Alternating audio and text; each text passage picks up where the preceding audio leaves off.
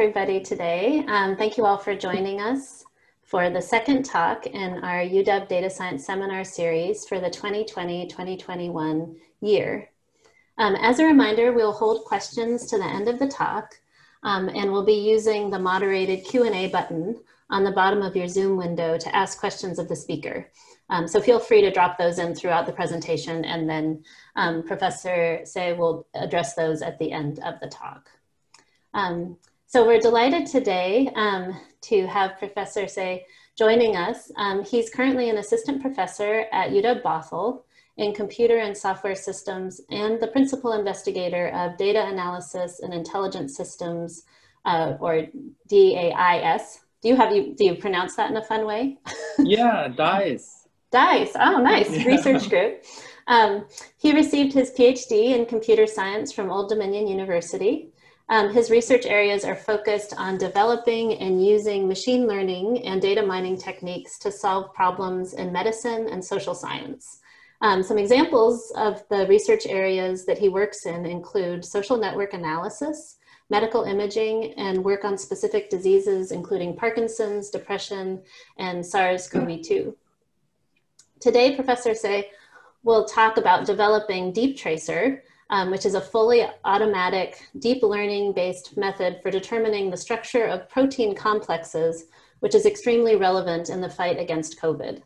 Thank you, Professor, and welcome. Thank you so much, Sarah.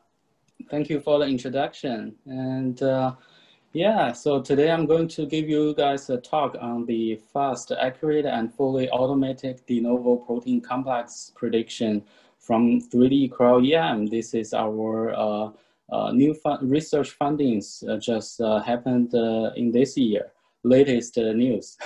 So I'm going to turn off the video because I'm going to look at my desktop, and I'm using the iPad for the audio. So I will save the internet resource, and I will turn on the video back when we do the Q&A session. Okay, so we can focus on the slides. Okay, so just a brief introduction of myself. I'm an assistant professor at the Computer Science Division at the UW Bothell, and we are data analysis in intelligent system group. Our research interests right now involve geometric deep learning, artificial intelligence, and more specifically, we are right now using artificial intelligence and deep learning to model the molecule structures from Cryo-EM. Okay, just give you some introduction and background knowledge and motivation. Everybody knows this picture, and you have seen this picture from many places, on the newspaper, on the media, internet. This is not a real SARS-CoV-2, but this is an artist's rendering, which is pretty cute and neat. But if you look at the real science database, scientific resources, for example, the electron microscopic data resource, there are many of these real pictures or images, or we call it maps. Ever since February this year, when there was the first cryo-electronic map being posted to the data resource, people have seen a lot of density maps for the SARS-CoV-2 and also for the human proteins, human cells. And just last couple weeks ago, I think September 16, the first authentic SARS-CoV-2 virus entire 3D-dimensional picture or image was deposited to the data bank. And this was the first, one of the first authentic SARS-CoV-2 image. So if you compare this one with the previous artist's rendering, it's quite different. Okay, and this is how we visualize locally on the desktop when we download this 3D-dimensional image and visualized by a visualization tool called Camera. It's actually a grayscale and density image, and without any color.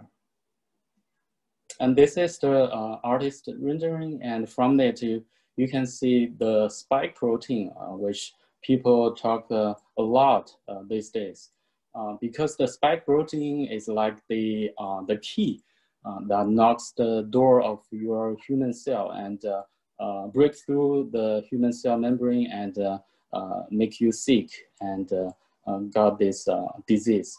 So there are a lot of proteins on the surface of SARS-CoV-2 on the different viruses, and also inside of the virus. During the past decades and in the last century, a lot of scientists and engineering have been trying to solve the structure of the viral proteins and other very important proteins, because if we know the structure, we will know how it functions. Okay. The three major technology in the past century and right now are these X-ray, NMR, and the Cryo-EM. From left to the right, and from the traditional ones to the new emerging technology that we are going to focus on in today's talk. The X-ray is very good at solving atomic resolutions, but this technology has its own limitation because you have to make very good crystal, and it usually is very time consuming and need a lot of human labor. And NMR is good on solving the structure also, but it has its own limitation on the size of the molecule it can solve, and also the resolution due to the technology cannot reach to very high. So to complement to the previous traditional technologies, people have been thinking of ways to shoot a very high resolution image, 3D image, and also in a very efficient, fast, and cheap way. So that's Cryo-EM. It came to us 2 decades ago, around 2 decades ago, and 5 years ago on the Journal of Nature, it was marked as the revolution to shape the future of molecular medicine. Not too long later, and just I think 2 years later, after 2015, around this time, around autumn, the Nobel Prize of Chemistry was awarded to 3 pioneers in the Cryo-EM technology. They shared this prize in 2017 for developing the Cryo-EM, developing the cryo-electron microscopy for the high resolution structure determination. So if we look at this picture from the Nobel Prize website, and before 2013, we see the resolution was not that good. You see these kind of point cloud or very blobbed regions. Just after several, like 5 years later, the resolution becomes very high. Right now, we are seeing atomic level resolution features from the Cryo-EM, which is a very cool technology. Okay, so this is an example picture I took from the Cryo-EM website to give you a brief overview of what is the Cryo-EM and what is the technology. This machine is very huge, as you can see from the picture. And it's not a traditional microscopy, but electron microscopy, and in a very huge equipment. And the people shoot electron beams to the sample, and we can have a collection of 2-dimensional projections. And from that, we can do the 3-dimensional reconstruction. We can use mathematical and computational way to reconstruct the 3-dimensional sample. for example, like this. So the reason for doing this, as I mentioned before, we want to study the structure of different molecular machines, and we want to understand what is the real structure under the surface inside of the volume. So for example, if we look at the surface spike protein, and on the other hand, we have the amino acid sequence encoded from the genetic sequence. So combine this one-dimensional sequence information and three-dimensional image information, we can do a lot of data mining, machine learning, and prediction. We right now use computer vision techniques on the three-dimensional space, and we also use text mining, dynamic programming, and also we're trying to use natural language processing and reinforcement learning to better make the prediction from the sequence.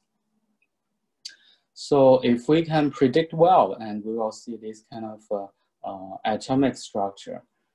By having this atomic structure, the pharmaceutical people and biotech people will be able to design the drugs or vaccines.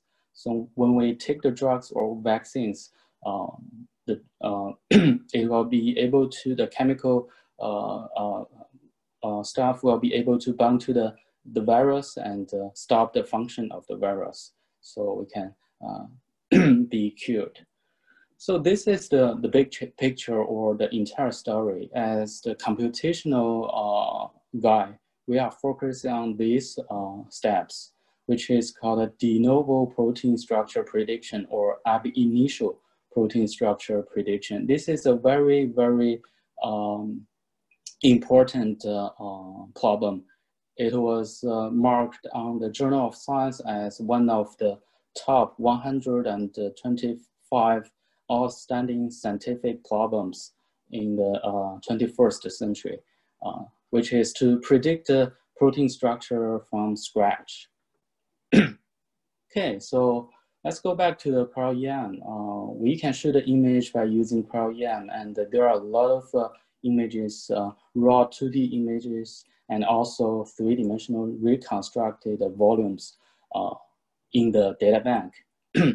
If you look at the statistics, there are a lot of data, and the data is growing very fast, especially if you look at the growth rate in the recent years. We have a lot of Cryo-EM maps being deposited to the data bank, and less than half of the data have been modeled either manually by the structural biologists, biochemists, or by using other tools. And if you look at the resolution level, you can see a lot of near atomic resolution level, which is the yellow bar here, around 3 to 4 angstrom resolution. A little tiny green here shows you, the little tiny blue, blue here shows you very high resolution, which is the atomic resolution, okay? This year, I think around summer, people were able to shoot the Cryo-EM maps with around 1 angstrom resolution, which means that they can see the hydrogen atom directly from Cryo-EM, which is very cool. But based on the current data, we noticed that a lot of data is around this resolution level, around 2 to 5 resolution level, and a lot of maps have not been solved with the structure. So we are thinking, can we develop some computational tools to do this prediction in a fast, accurate, and efficient way without not too much of the human intervention, something like that. This is very important because if you look at the drug discovery cycle, when we do this development, it will help a lot with the drug discovery or develop the drug candidate. So traditionally, people do a lot of wet lab experiments and do a lot of screening or high throughput test. But if we can utilize the machine learning, data mining, and computational modeling, it will speed up this process. We can do the prediction and modeling from scratch in a very fast speed, which is unprecedented. Okay, so there are a lot of technologies being involved in this cycle. You can see machine learning, you can see modeling, you can see computer vision, graphics, and we will break down this and talk about it in the next few slides. Okay, so our goal is by having the Cryo-EM map of molecule or macromolecule, we are trying to do this prediction and modeling to determine the atomic level structure from scratch. We use the genetic sequence to guide us to put these atomic level and amino acid level information onto the 3D. So as you can see on the bottom, this is an example of our recent work in the summer that we were able to efficiently model the atomic structure of a very large protein complex. And you can see a lot of details. Okay, so for example, this is a high resolution Cryo-EM map, and which we can have near atomic resolution, and we can show the image of a very large complex. So the problem is, how can we build the models from this Cryo-EM volume? Okay, you can visualize the volume, but it's really challenging to place or to model every single atom, every single amino acid directly from this three-dimensional volume. So talking about a volume or three-dimensional image or any density image, we have an issue with resolution. If you visualize the volume into a visualization tool and you play with the histogram bar, which is the threshold, and you can see the voxels, volume pixel, will be showing up at different level. So it's really challenging because in the real experimental data, you can see these voxels, but most of the time you can see a lot of background noises. A lot of times you can see the missing density due to the artifact in the imaging process. So to be able to accurately model the atoms from these voxels is really challenging. Okay, so in the nature we have protein structure. We have chains of protein structure to form the complex.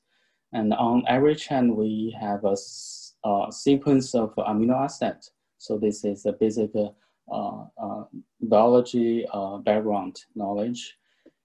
So our goal is to accurately predict the amino acid sequence and also the atomic level structure from the three-dimensional Cryo-EM map.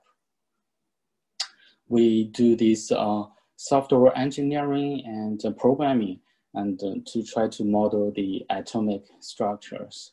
We break down this entire protein structure complex into tertiary structure, into multi-chains, into single chain, and then we look at every amino acid on the single chain, and then we look at every atom on the amino acid level. So we can do this hierarchical analysis and model building. And of course, on the amino acid level, we have the backbone structure, this NCCO, and also the side chains. So we will talk about how we build all this in the following pipeline. Okay, this is a visualization of the secondary structure helix and beta strand and the loop in between of them.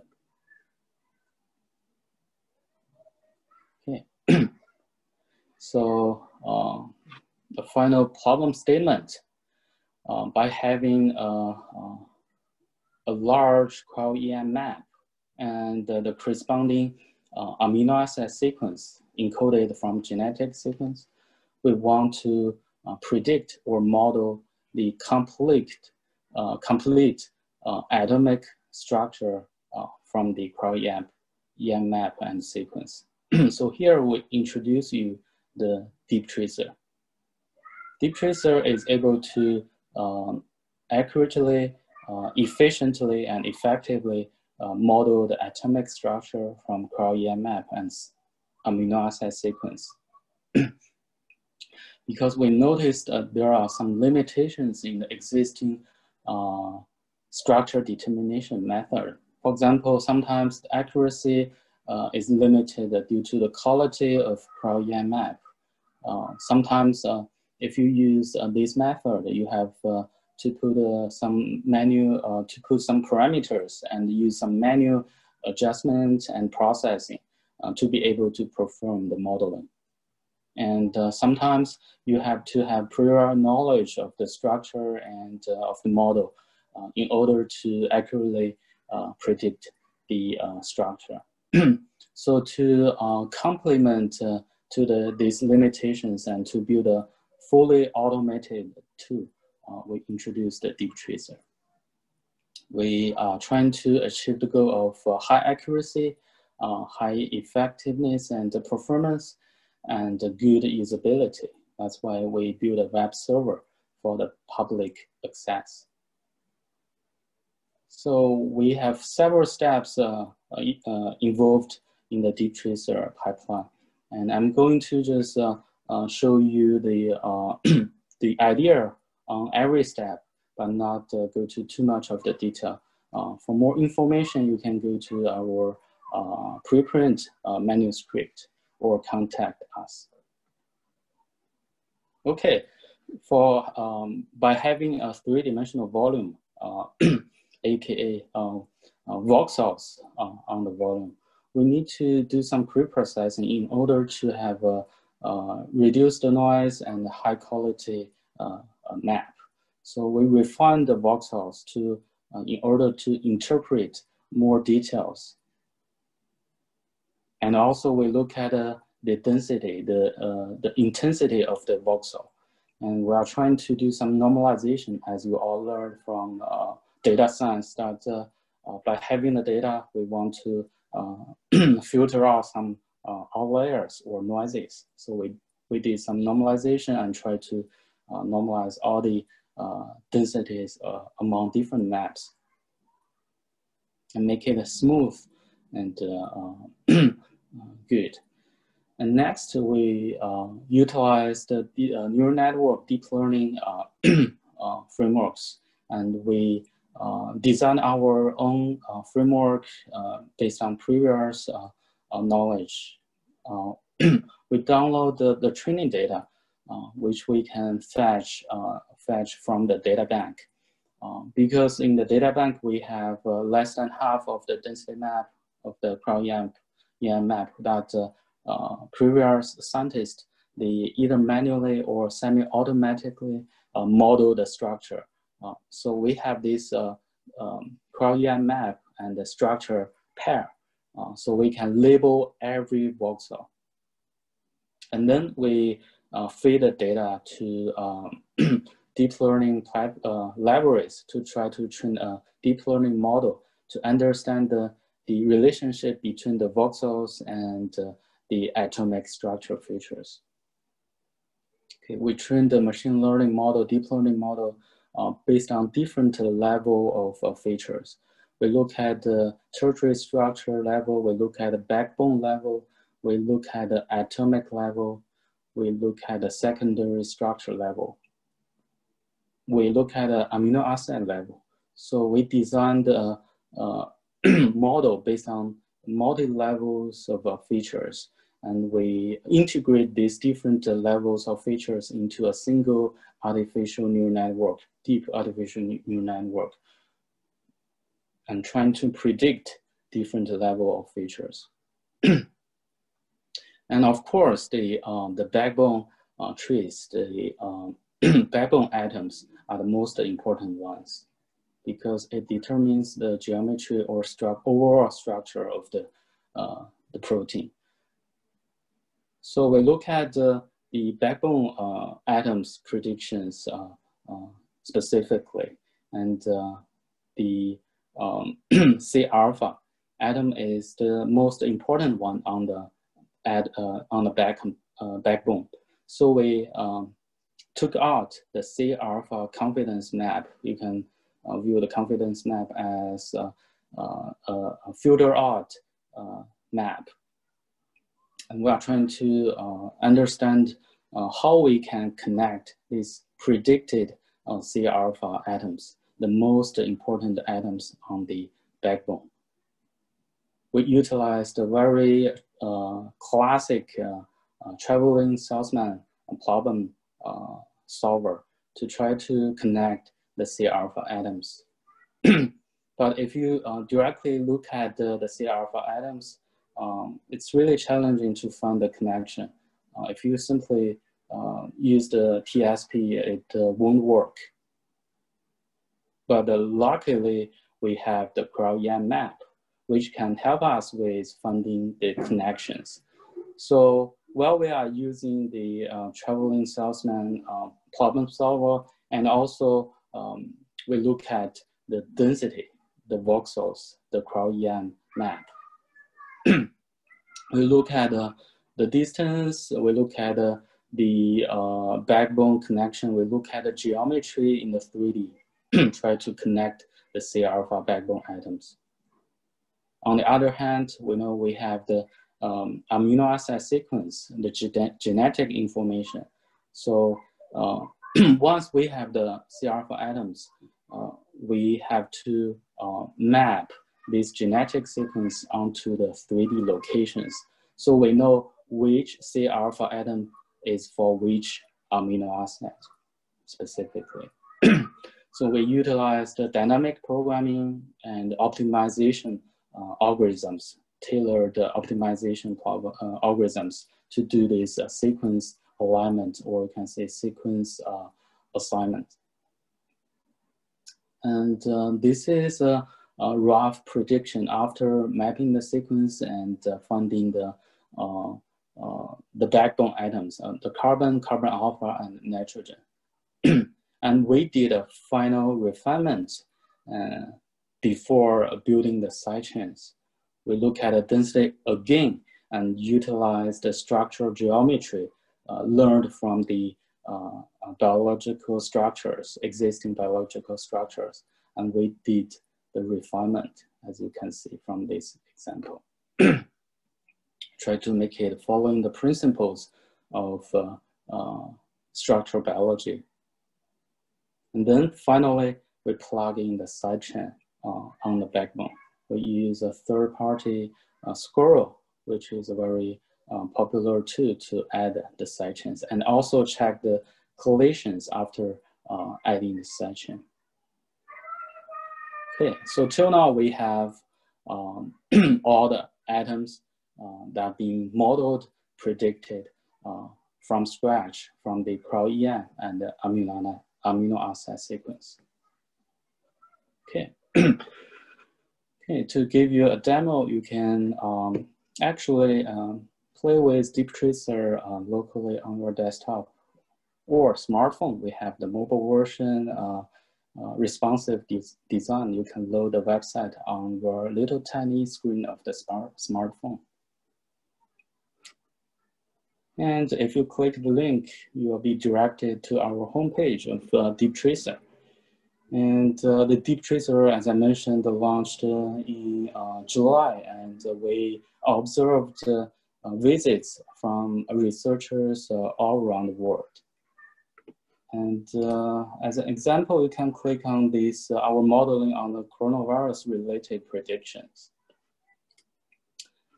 You can look at the predict structure from the web browser directly. You can drag, play, zoom in, and look at every single atom.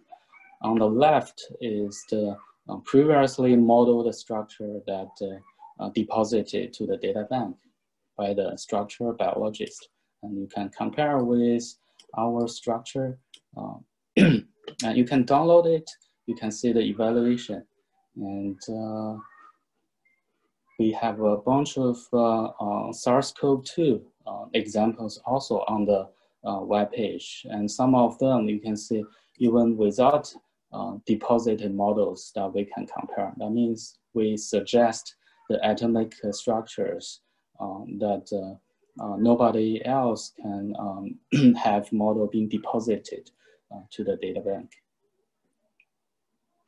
If you want to play with your own data, you can click on this run prediction. It will ask you to submit the Cryo-EM map and also the amino acid sequence. The solved structure is optional. As I mentioned, this is for you to compare with the previous solved structure.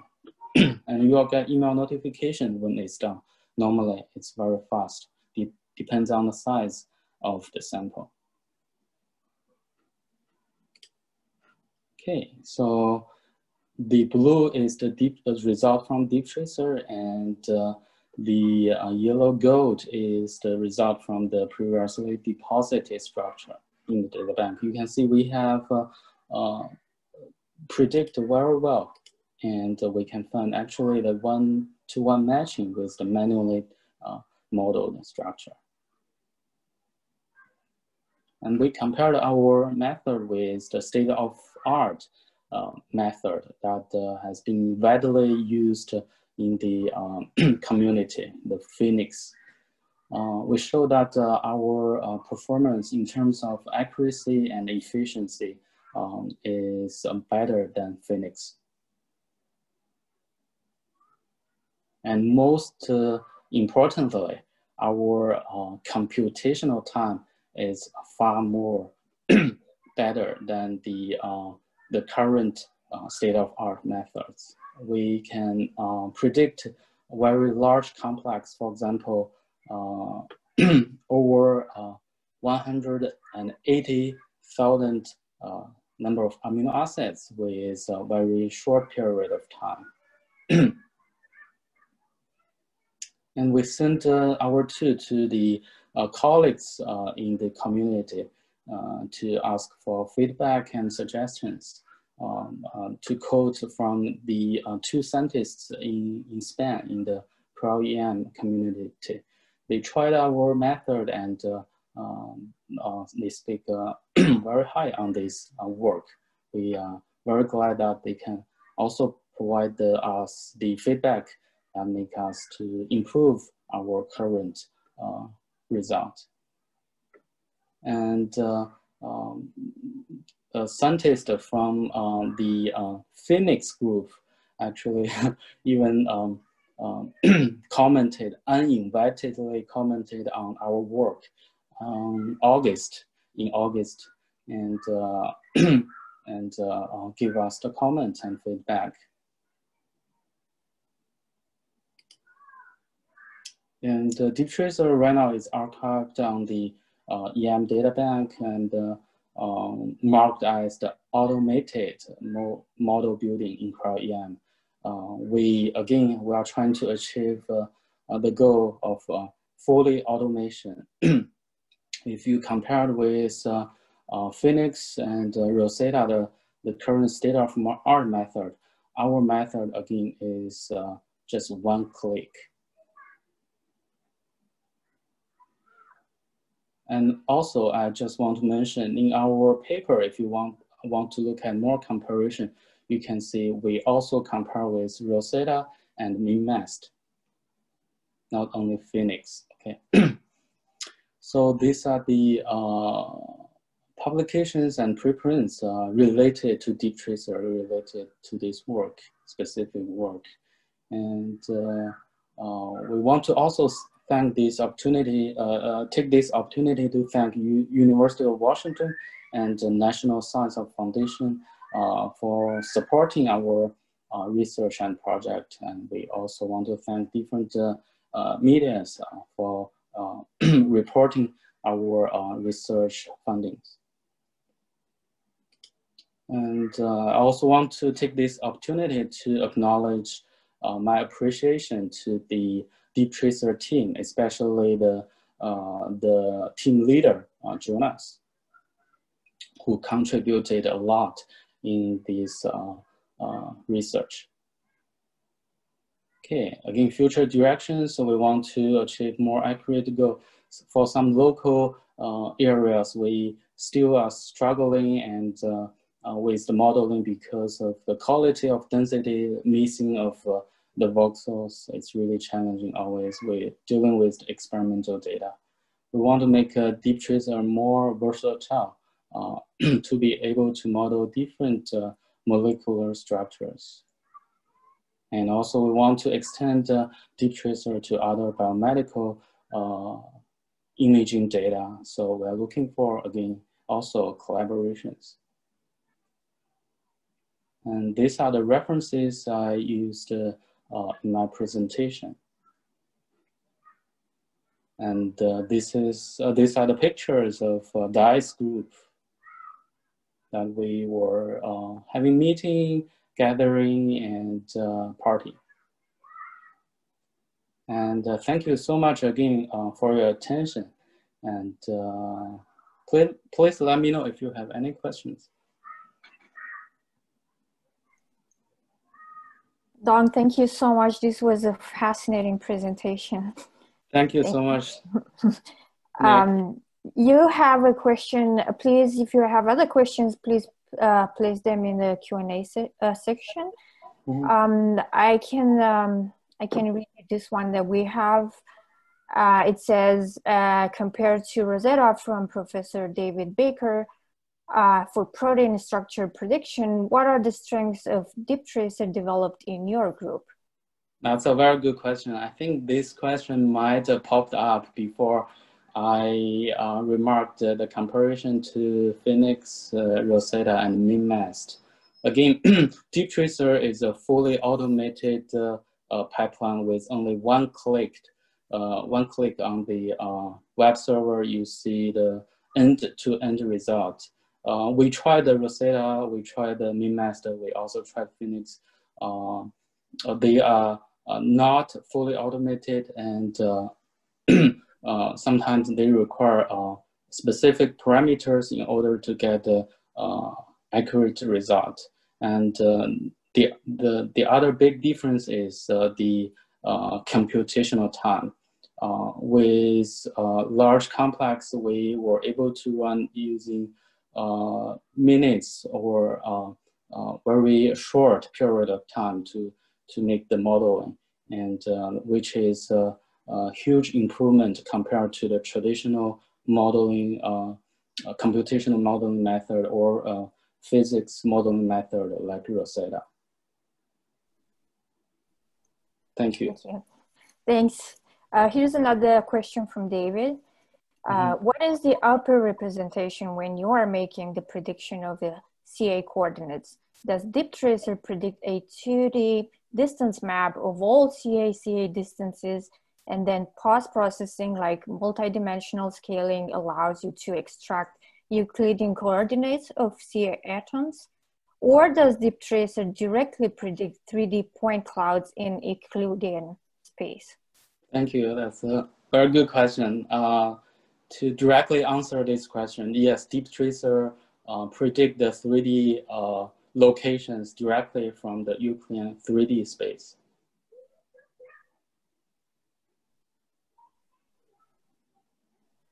Thank you. I have a question I'm curious about. Like, you compare your prediction with something else.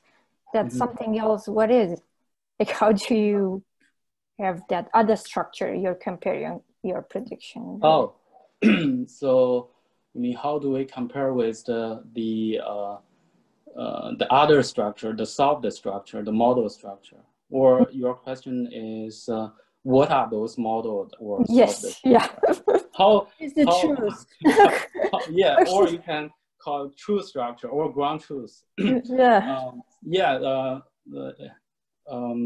I prefer not to call them ground truth because as researchers, we are always infinitely approaching to the ground truth, but not exactly find the ground truth. But those previously modeled and solved structure are from some of them are from X-ray technology. The X-ray people can model the very high resolution atomic structures using X-ray crystallography, as I mentioned.